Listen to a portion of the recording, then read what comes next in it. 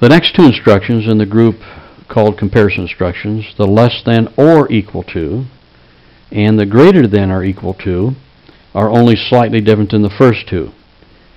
In the first two, less than or greater than, the value had to be less than or greater than. In this case, it can be less than or equal to, greater than or equal to. You'll see the difference. Same logic as before. Rung 0 gives us a timer data type, T40, that accumulates from 0. In this case, I stopped it at 5.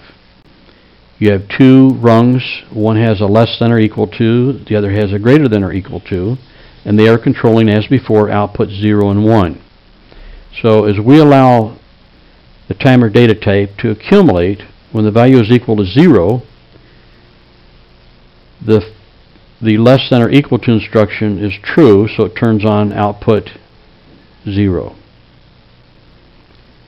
The greater than or equal to instruction, the accumulate is not greater than or equal to 3, the current value for source B, so output 1 is off. If we continue to accumulate when the accumulate is equal to 1, that's still less than or equal to 3, but not greater than or equal to 3.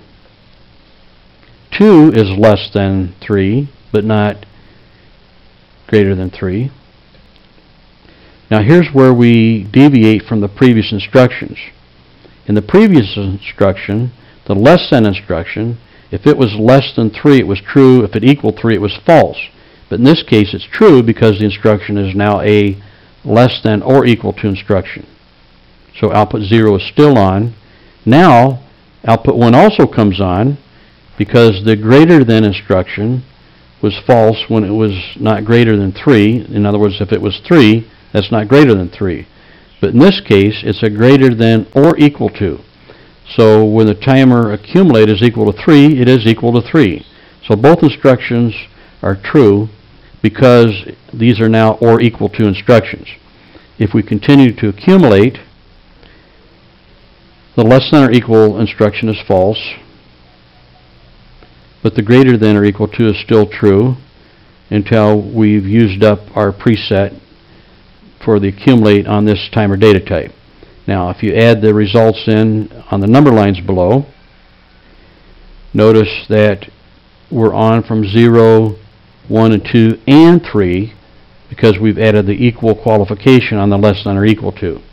Same thing with the greater than or equal to. So now we have an output that's on all the time. Before, when it was less than,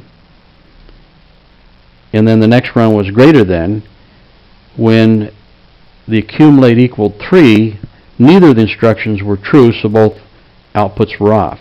In this case, because they're now both equal to 3, both outputs are on when the accumulate is equal to 3, as you can see here. What would you need to modify in the previous logic using less and greater instructions to deliver the identical sequence of outputs energized that you did above with the less than or equal to and the greater than or equal to? You would have to do a less than 4 and a greater than 2 and a less than 6 to get the absolute identical, as you can see here. Now I didn't actually, well, I guess I did have you do this in the lab.